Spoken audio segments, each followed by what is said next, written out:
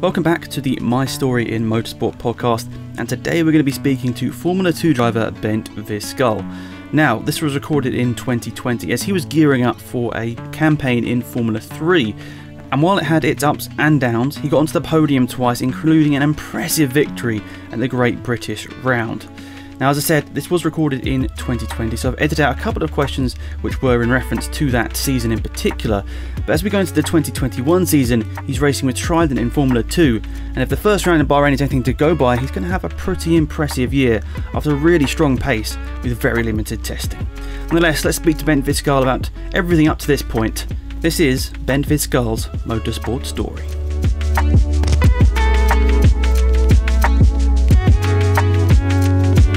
So Ben, if we look back to your early career, what got you into motorsport? Did you have any sort of early inspirations? Good question, that is. Actually I got a go-kart for my birthday when I was 5. So that's how I got into the sport. Initially I was more interested in football than racing. But at the age of 9 or 10, I actually decided that racing would be more fun. Then I did my first competitions, and it all started from there on, really. But it all started with a birthday present.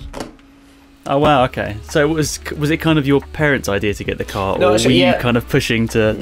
Not at all. I was very happy playing football, but then because my father actually did supercars, so the very fast ones on the 250 two-stroke ones. Those people are mental, actually. The speeds they go with a go-kart is absolutely insane. So he used to do that, but just more for a hobby. And I forgot to tell as well, I wanted to do motocross first as well, but my mother wouldn't let me do that because it was too dangerous. Then I ended up go-karting. Wow, that's fair enough. I understand why motocross is definitely a bit more dangerous, but you've got to the point now where I guess motorsport is quite dangerous, at those sort of speeds, so yeah. It doesn't really matter now, does it? Motocross or F2's, it's all about the same. Yeah, true. So how did you sort of enjoy those first moments in karting? Did you get on with it straight away, or did it take a bit of time to actually really enjoy it? I don't remember much of it, but I remember. So there was always a Sunday morning, there were 2 hours for mini karts at the track. I always went 60 kilometers away from here.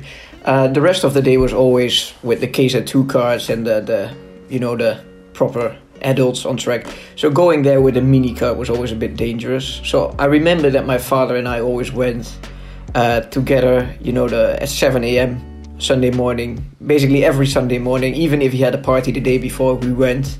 Didn't matter what weather it was, we just went for 2 hours straight, just to do go-karting. And I really enjoyed it, even if the weather was awful, which was most of the time the case in the Netherlands, of course. As you're from the UK, you probably understand. Yeah, pretty similar. But I didn't want to miss a single minute of driving those 2 hours. I mean, I was a bit scared if the adults came on track, because it was more like hobby drivers, so they didn't really have a clue what they were doing.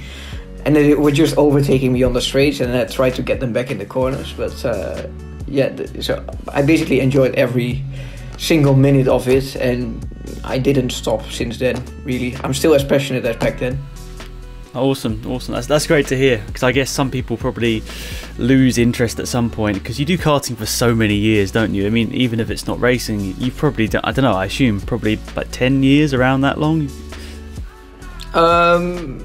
You mean go-karting for 10 years? Yeah, well, pretty much, so from 5 till 16, so yeah, 11 years, basically.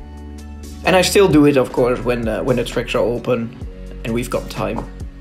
Yeah, I guess you don't have so much time nowadays.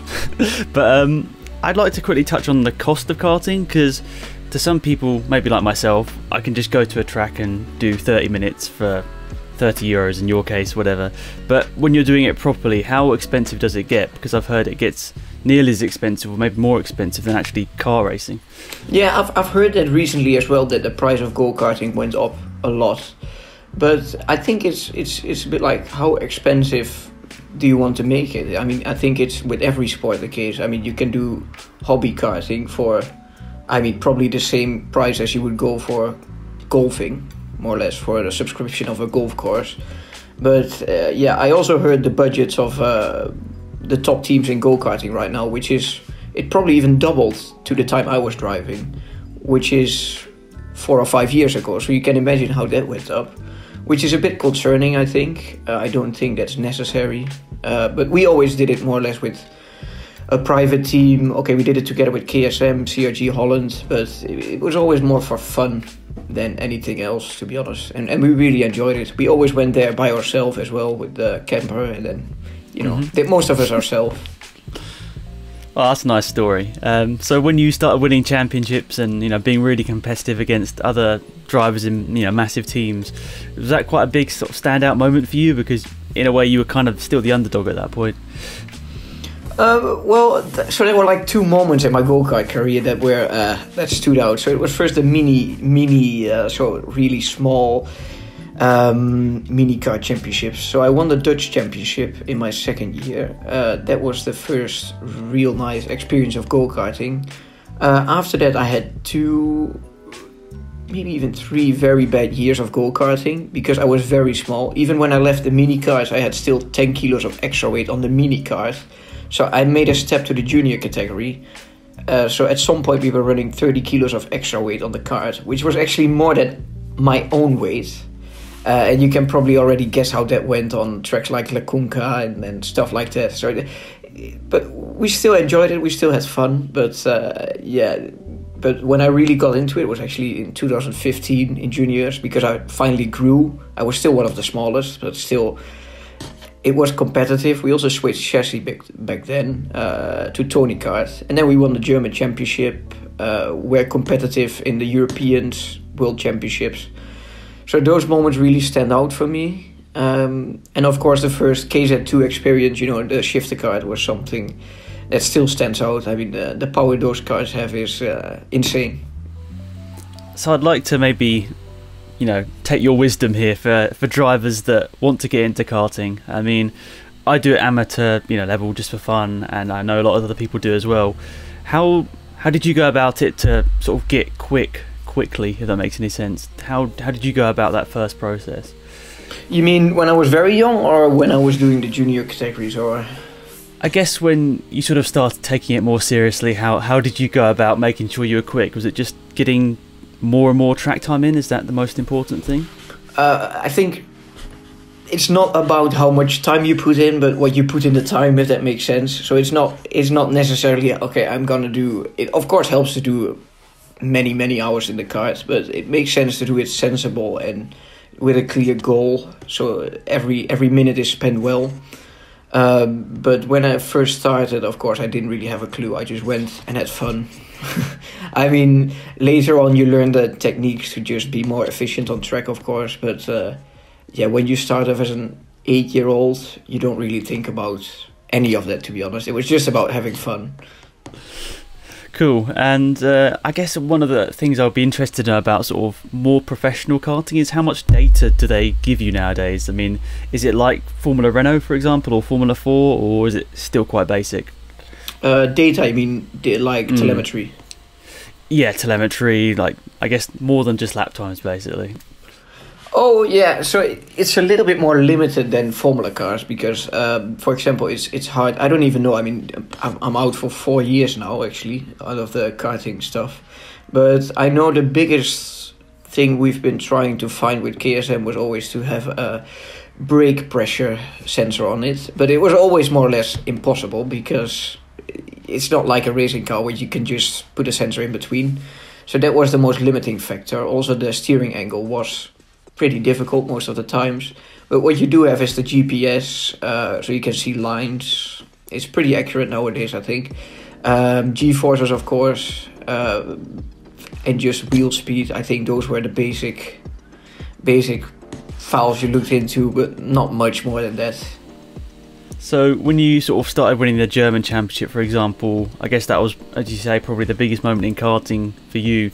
Was that the sort of moment or around that time when you realised I need to make the step to cars now, I'm ready? Funny enough, not at all. Even at that point, I started quite late in cars as well. I mean, I started when I was 16, probably even 17. I just turned 17, I think. But it was never really the aim to go in professional motorsport, Formula 4, Formula 3.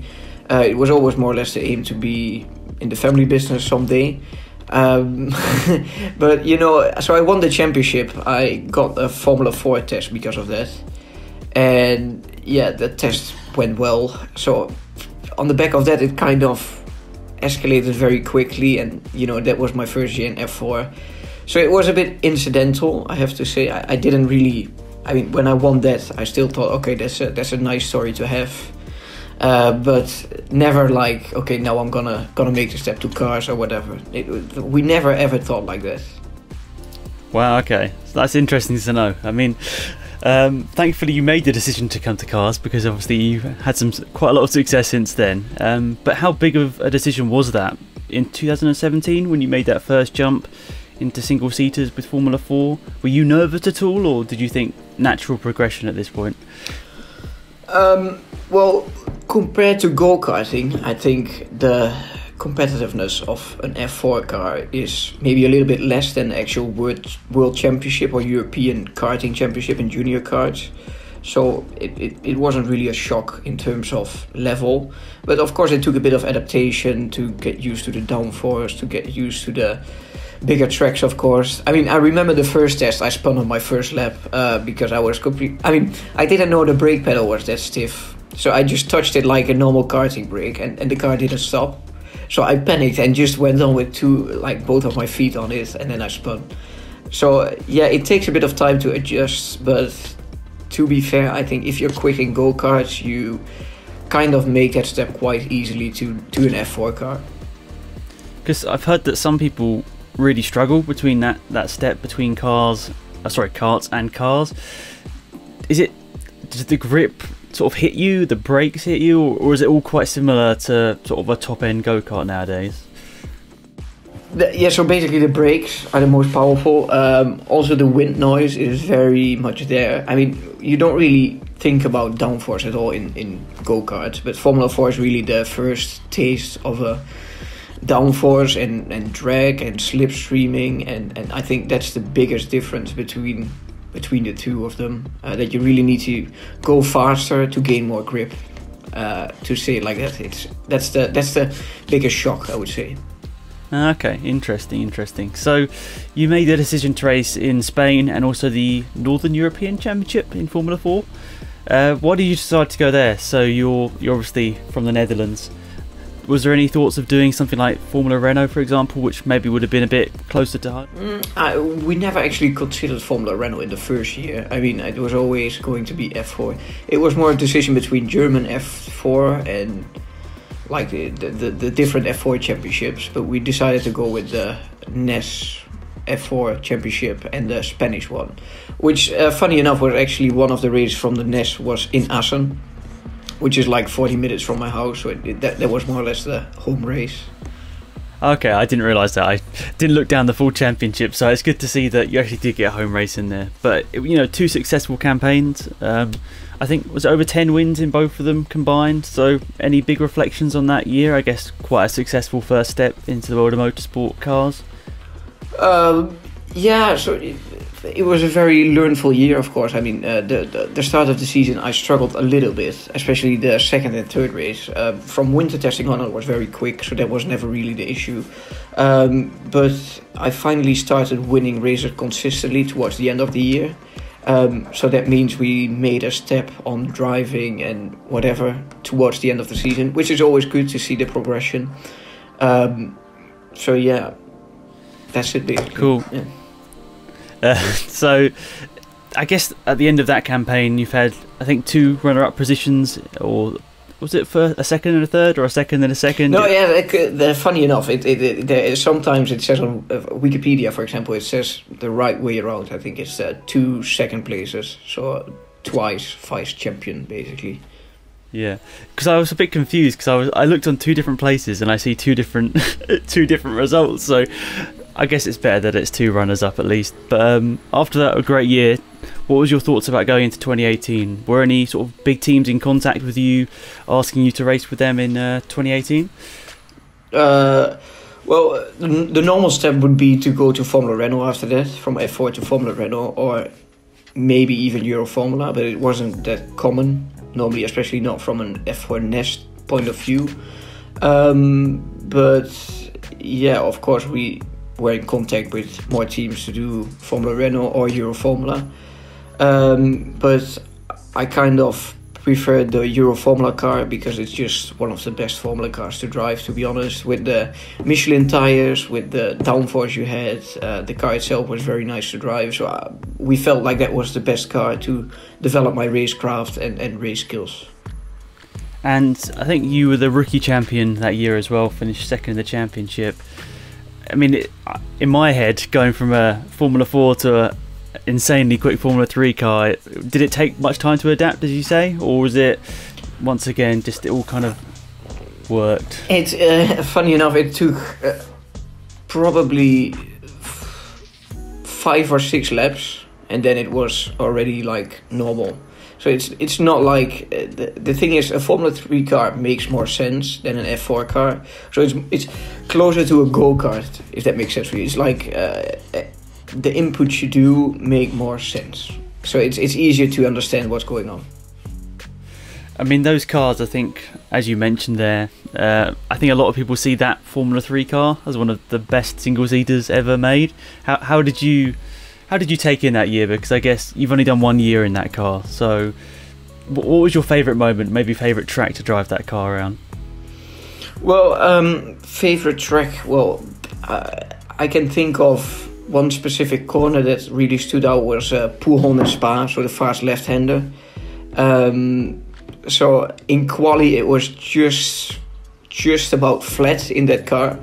So you can imagine with every other car you need to shift down maybe once, maybe twice. So with that car it was flat and downhill. Just magical, to be honest. Also the slipstream effect was huge. Especially in Monza, I remember, I think it was 1 second if you took the slipstream or not. So yeah, I think in terms of racing, those cars provided some of the best, I think. So you came, as I said, runner-up in that championship. I think the guy that won it, he I think had quite a bit more time in that car than you. So is it one of those sort of situations where he's got a lot more experience in these cars? Was it kind of expected he would have that advantage? No, I mean, Felipe was always... I mean, he did 2 years of F4, if I remember well. And then he went into Euro Formula with RP Motorsport, which was back then the most successful team until then. But I felt very comfortable with Theo Martin Motorsport. But I still knew we had to close a little bit of a gap in terms of car performance. And we came there by the end of the year, also towards the middle. But I knew it was going to take a little bit of time. But yeah, it's just one of those gambles you take, I guess, in racing. And I'm very happy that I did it, because I learned so much about car development, about how the team works, about even how international people work differently to national people, like Spanish people. The culture is different than the Dutch culture. Yeah, so I think it was a very good decision to go with Theo Martin. So it was a great year. I guess the natural step was to go to, I guess at the time it was GP3, but it switched to Formula 3 the year after. I guess there's a lot of bidding that goes on here to try and get one of the top drives, but you went with HWA. That was their first season, wasn't it, with the Formula 3 car? So did you kind of expect it to be a bit of a challenge, you know, developing a car once again that was probably not going to be right at the top? Yeah, so it's always a bit of I mean, because the cars were new, you didn't really know what car was the most competitive one, and yeah, we felt very comfortable with HWA to be in a very good position to fight for podiums, etc. Okay, well, we struggled, especially towards the end of the season, me in particularly. But yeah, sometimes it works out, sometimes it doesn't work out in these single seaters. You know, the junior categories are always, yeah, probably one of the most difficult ones to be consistent as a team as well. So yeah, you kind of need to understand that it will not always be as straightforward as it looks. I mean, there's kind of trends I find in motorsport. I mean, in England, the best sort of single-seater team is Carlin, and then in Formula 3 for a number of years it was Prema. GP3 had ART. Was it always a bit maybe frustrating to sort of go into a weekend knowing they would always maybe have that slight setup advantage that you'd have to claw back somehow? Yeah, it was always a bit. Yeah, I think it was the same for everyone. At some point, Prema did pole position by probably 3 or 4 tenths to P4. So you'd always kind of know that it would be difficult to go for the first places. But still, you want to get the best out of yourself. You still want to develop the car as much as possible. But yeah, sometimes it was frustrating, of course, to see that. So there was a strong 5th place in France. There were some other good performances that ultimately didn't get you into the points. But would you look at the year as a whole as a great learning year? I mean, the Pirelli tyres, I hear, are not the easiest thing to get on with, especially if you haven't driven on them before.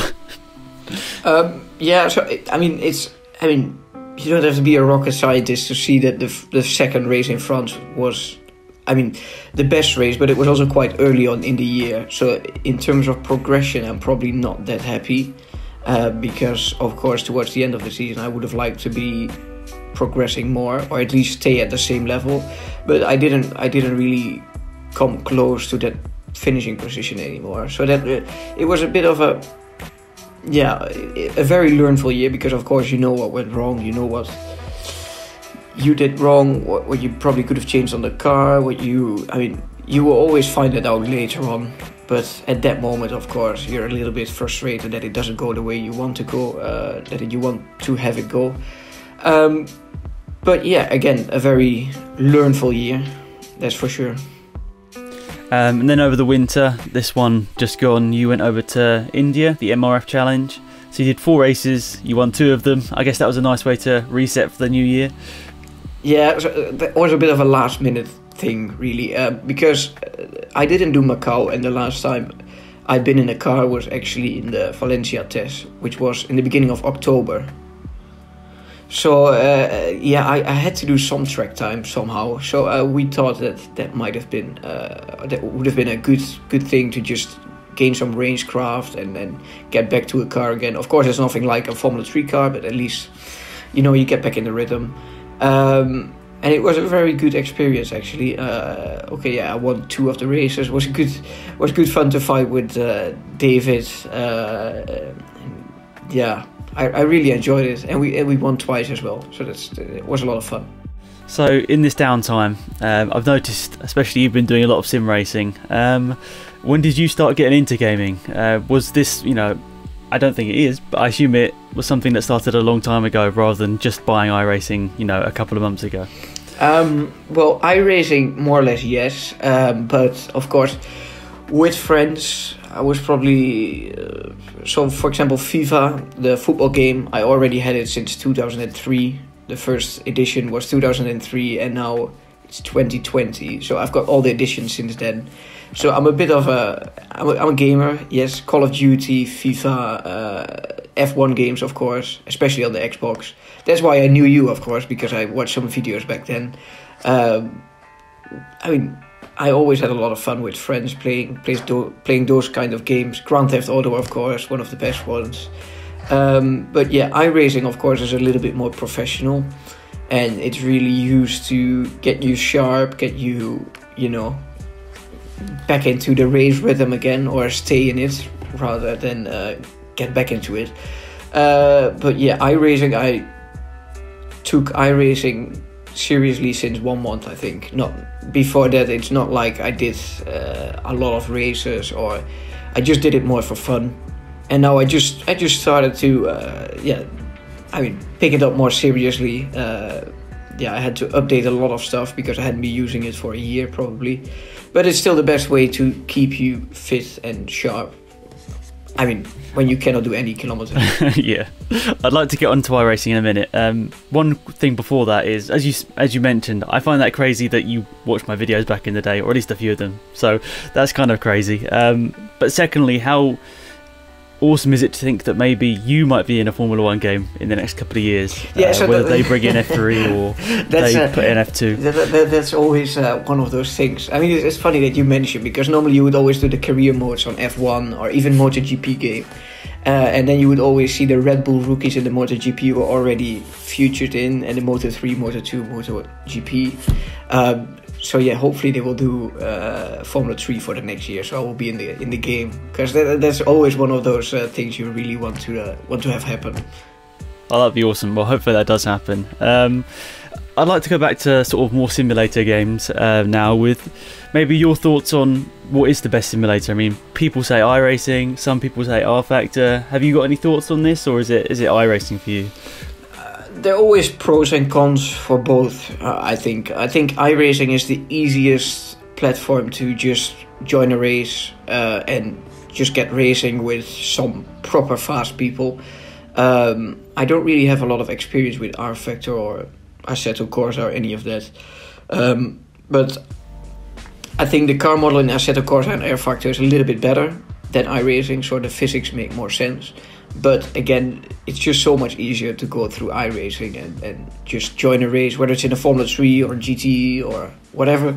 It's just, I think, the best platform to really enjoy yourself. So the strangest thing was actually the first race we did was in Daytona with the F3 car.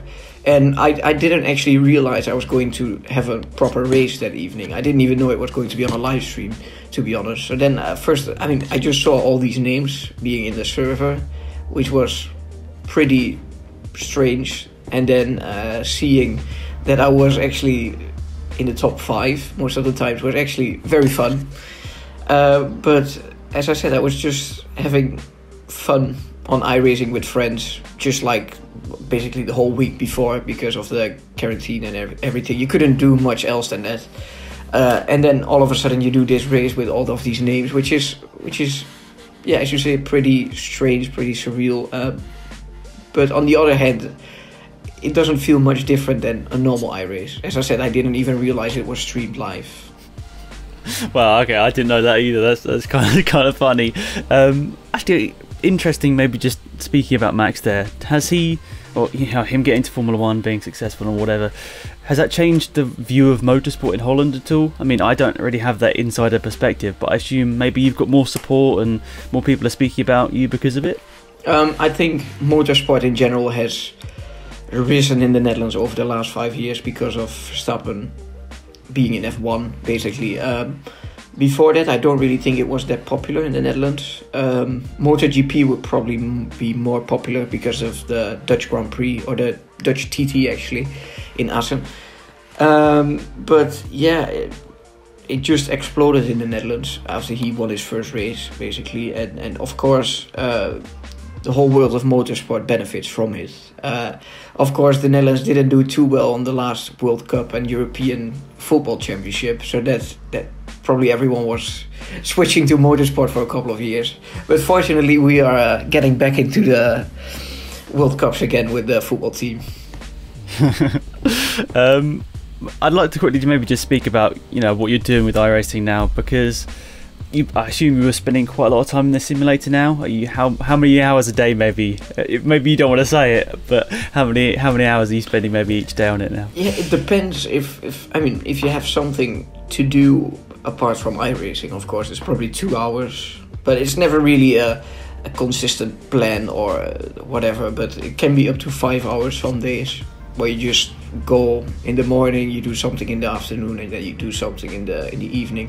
But I had to make a stop at some point at night, because especially the first week or two I was going until 2 or 3 a.m, which is common. You don't want to stop. You just keep going. But now at some point you need to say, okay, now it's enough. Otherwise your rhythm is just all over the place. So that's something I had to learn. But I'm pretty sure I'm not the only one. What bits to you as a racing driver are super realistic, and what bits still need to be worked on, would you say? Well, for me, the setting up of the cars is quite interesting. It doesn't always make sense, to be honest. It's sometimes a little bit all over the place. But yeah, you just get a base set up, and then you just try to be as fast as possible with that. You do back-to-back tests to improve the setup, which is a lot of fun and realistic. But not everything about it is good, especially the last couple of weeks. I think net coding is quite a big problem. I just crashed out of 2 races. I didn't even come close to him, but it just hit me in some kind of glitch.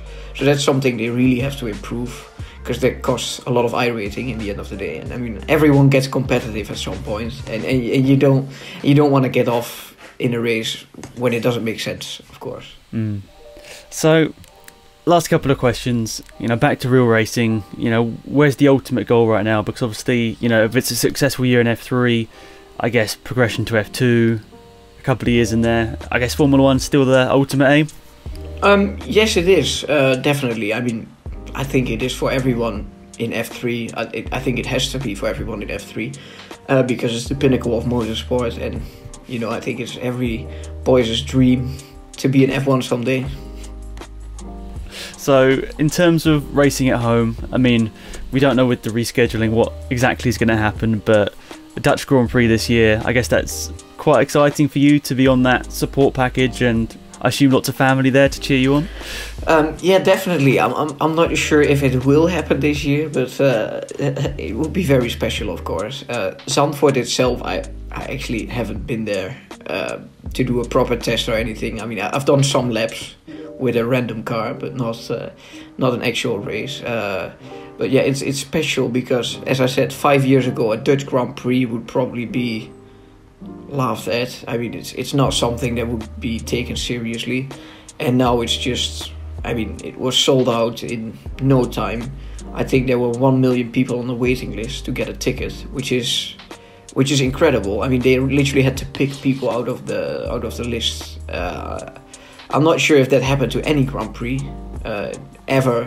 So you can imagine how popular it is in the Netherlands at the moment, and it would be very special, of course, to race at that event as a Dutchman. It's great to see. Hopefully it all does go ahead. As I'd like to finish off by asking, as you've been so successful in this iRacing thing over the last couple of weeks and months now, what advice would you have to any new guys which are getting into it for the first time? Because I guess with the quarantine, loads of people are trying out iRacing.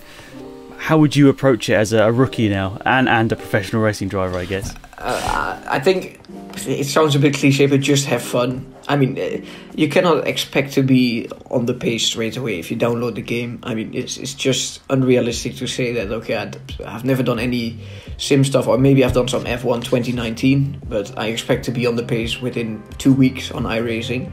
That's probably not gonna happen that easily, but just enjoy it. Just look for the best setups, of course, because they make quite a big difference. Although I would probably start off with a fixed setup series like the Formula Sprint or the BMW Sprint series, just because it's more fair for everyone. Yeah, I've been trying the BMWs. I did a bit of the Formula 3 as well. I'm still not super quick in either of them, but once you get into the right lobby, sometimes it works out. But yeah, thank you for your advice, and thanks for some great stories in this one. And obviously you guys can go and follow Bent's social medias and all that, and follow his journey this year. But yeah, thank you so much for your time, and best of luck. Thank you as well, Alex. I will be watching your videos in the future as well. Cool, cheers, thank you.